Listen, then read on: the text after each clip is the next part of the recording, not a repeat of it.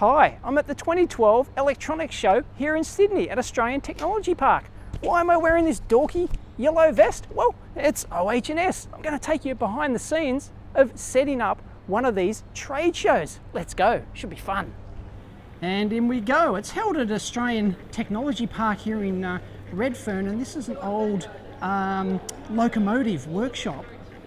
And the Surface Mount Circuit Board Association is having their conference here as well, and they've got some great lectures and stuff on, and there's still places available if you want to get on down here in the next couple of days. If you mention the EEVblog, they'll actually give you a discount. Fantastic. So let's... Yeah, Dave.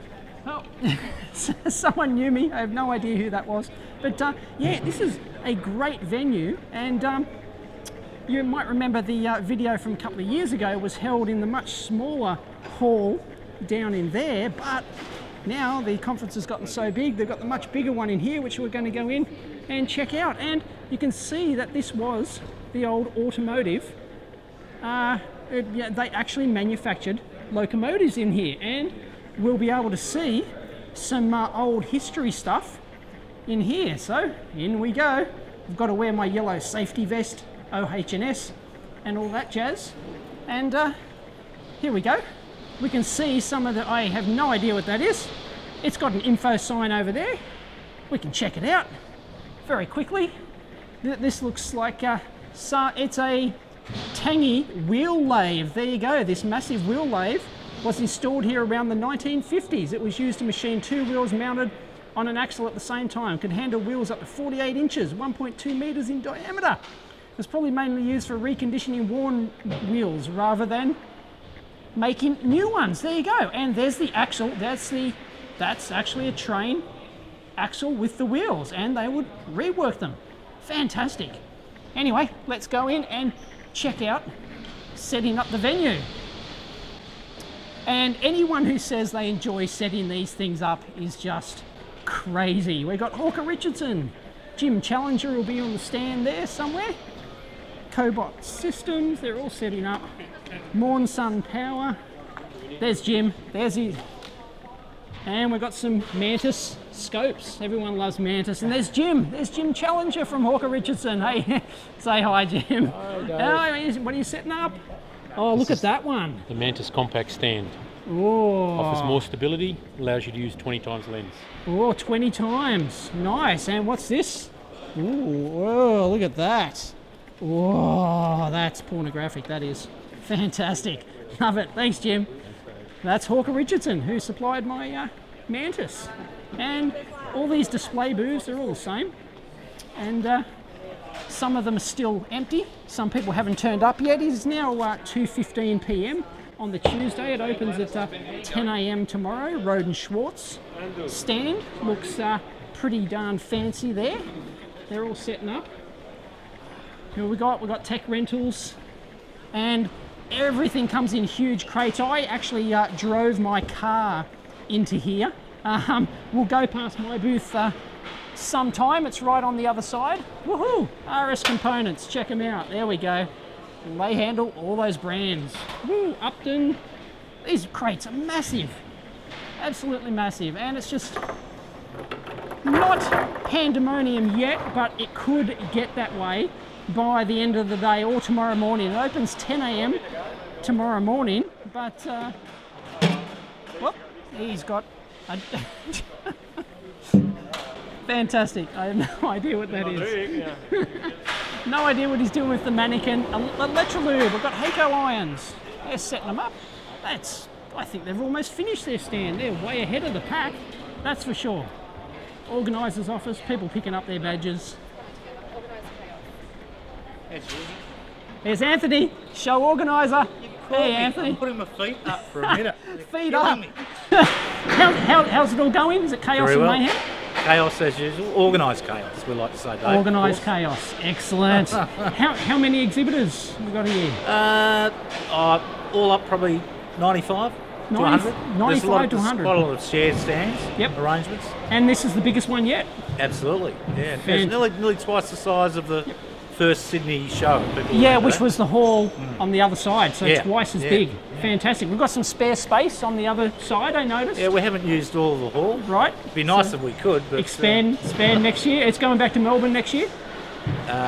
Probably. Yeah, more than likely. Right. So we'd probably look to bring it back here in a couple of years' time. Fantastic. But get on into the show. Absolutely. Looking forward to it. It's going to be a bumper. For the next 2 days, Wednesday and Thursday. Fantastic. Thanks, Anthony. Thanks, Steve. See you, mate. All right, here's the show organiser. Sitting in his booth all alone. GPC, you don't work for GPC. What are you... Oh boy, feed up. Electronex are here. Lintech, Agilent, Trio Smart Cow. Nope. There's probably... I don't know. There's probably like $500,000 worth of kit in those. But here he is. Here's Simon. Simon Roger. Hey, Simon. Say hi, Simon. And CK, who you remember from previous videos. Here comes the hard part. We've now got to unpack everything and put it up. Aha. What sort of stuff you got here? So mostly scopes. Yep. Our new high volume scopes. Yep. So that's a big thing. We have some of our handheld equipment, some function generators, ARBs, power supplies. So mostly stuff that R&D folks use, sort of entry level to mid-range equipment. Fantastic. How much is in those? How much worth in those boxes do you think? Oh, I don't know. It depends who's buying. Is it you? Awesome. And you had to haul this stuff all the way from Melbourne. Yeah, absolutely. I put it on my hand luggage. Hand luggage, right? Yeah. They complained when I checked in, but yeah, I managed to sweet talk them and we managed to get it in. Does anyone enjoy setting up these trade shows?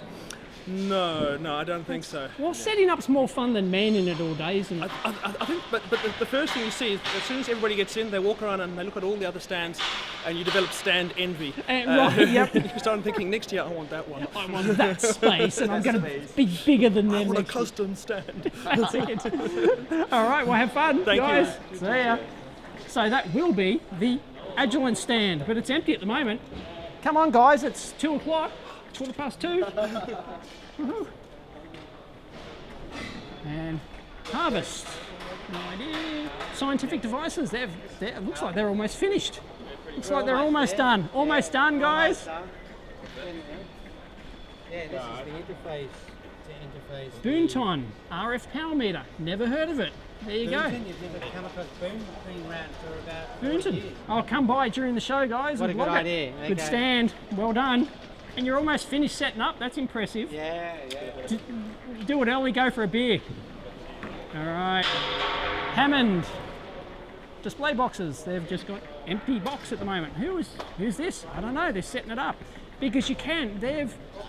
You can get two different types of stands. You can get a regular booth like this, which is already set up for you, or you can get just a bare space and all you get is a chalk outline on the floor, and then you've got to hire someone to assemble and test it yourself. And I have been to some big trade shows and worked on these booths that cost hundreds of thousands of dollars to set them up and man them with all the people and everything. So that's Silicon Chip Publications. Leo, Simpson and the crowd aren't here yet. They've just got a couple of tables. And IMP, looks like they're setting up their video there. And check it out, my former employer, Altium. Look at their measly little stand. You'll find that my stand is much bigger. I love it. So let's go find my stand. RMS parts, they're on their way. Lots of display boxes on display. TechFlex, what's new in electronics? Electrolube, Element 14, Vicom. Boy, they got some nice scopes just sitting here. There's a LaCroix Wave Runner just sitting there. A Signal Hawk and an Aeroflex spectrum analyzer. Beautiful. National Instruments. They're busy setting up SATCAM, RTD circuit design, and ta-da! The first ever EEVblog stand. Check it out. Yes, it is bigger than Altium. Awesome. And then we've got Mondo next door. And then we've got Richard from Circuit Labs. Everyone knows Circuit Labs, who made my boards for me. Hey, Richard, say hi. Hey, That's a New Zealand accent, folks. He's a Kiwi. How's it going? Good, good. Just setting up. Yep. Yeah, get all the background in. And you've got racing cars. Yeah, we've got some slot cars being set up. Slot cars? Yeah, so fantastic. Have a race against us. See how you get on. And you're showing some video of my boards being made today. Oh, I've got something on there. Oh, there we go. This reminds me, I've got to set up my stand too. Hey, there we go. There's my... Oh, no, are they mine? No, wait. No, they're not mine. Oh, bit more. There's the U-currents. Bit more. There's the microcurrents. There we go. Coming out the edge line. Microburr. And we've got a video, haven't we? We shot some footage of those being manufactured, which I haven't edited yet because I've been very slack. So, thanks, Richard. Yeah. Cheers, Dave. And it's Circuit Labs and PCBzone.net. And I've got some merch over here on my stand. Hang on. It's down here. Here we go. I got some freebies which were manufactured by PCB Zone. 3 different colours, red, green and blue. They are PCB rulers. There you go. You can only get them if you come to the show. Metric and imperial, of course, with some handy charts on there.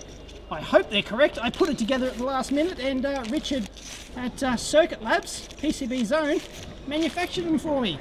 So anyway, here's my stand, and it is an absolute mess. I've got a Back to the Future poster there, I've got a whiteboard, I've got the MakerBot, and a whole bunch of other stuff, and ta-da! Hang on. Here we go. Man in the stand is me. I couldn't resist. I had to get myself a cardboard cutout Dave. There you go. So that's my stand. And it's bigger than Altium. Did I mention that? Machinery Forum, Emona. And there's John South. Everyone knows John South. Hey, John. Hi, how you going? Busy setting up? Yeah, yep, always busy setting up. You've got a stand too, Dave. You're going up I in got the a world. stand. I'm going up in the world. I'm going to have some Rigol gear here this year. Rigol. Yeah, we'll have plenty Well, of it. we've got the original. We've got Mr. Stone from Rigel in Beijing. And yeah, there we go. Whole bunch of gear. And wait, geez, they've got a huge stand. Man, how much did you pay for that? It's enormous. We got a free lunch. Absolutely enormous. Worth, and we're back. We're back. Here we go. There's the engine again. Oh, the Electronex. Got some lots of cool. Check out the Electronex stand. Oki soldering irons. Hot Met Cow. And a, woof, that is a BGA, a rework, yeah, it's some sort of rework machine. Huge. And Entech make PCBs. They've already got their nice stuff already, their wares already set up. Oh, they've got a competing ruler. They've got a competing ruler to mine. Oh, mine's heaps better. Mine's 0.71 millimeters, it's flexible, and it's got some handy charts on, and we've got my data. Machines, absolutely huge. We'll check those out during the show, as we did last time. What's new in electronics, and Element 14, they're busy setting up. Looks like they've got all their merch ready to go. And you can, if we head on out here, we can actually drive in. So I just drove in here, offloaded my stuff for the stand, and this is great. I mean, it's it really, you can see all the old crane systems up above, and it's a really great haul. It really is awesome. It gives it a real industrial feel to it. They've got all the original posts, and look, there's a huge boom arm which would have been used for you know, I don't know, hauling out locomotive engines or something like that, who knows, but it is a massive haul, and it is a great feel down here in the show. So there you go, that's behind the scenes at setting up one of these trade show stands, and there's a couple of, I think they've got until 8 PM tonight, so I don't think there's any panic at this stage, but geez, we've got some really big crates. Geez, what's in there? The Ark of the Covenant or something? I don't know. It's enormous. So anyway, I hope you liked the behind the scenes footage. Oh no, I'm trapped. Can't get through there. Oh, RS are really going to town. RS really going to town on this stand. Oh man, no expense spared. I'm not sure how much they spent on that, but would have cost an absolute fortune. So there you go. That's behind the scenes setting up this stuff. I hope you liked it. And if you liked the video, please give it a big thumbs up, and the show is on tomorrow. I'm going to edit this and upload it tonight. Catch you next time.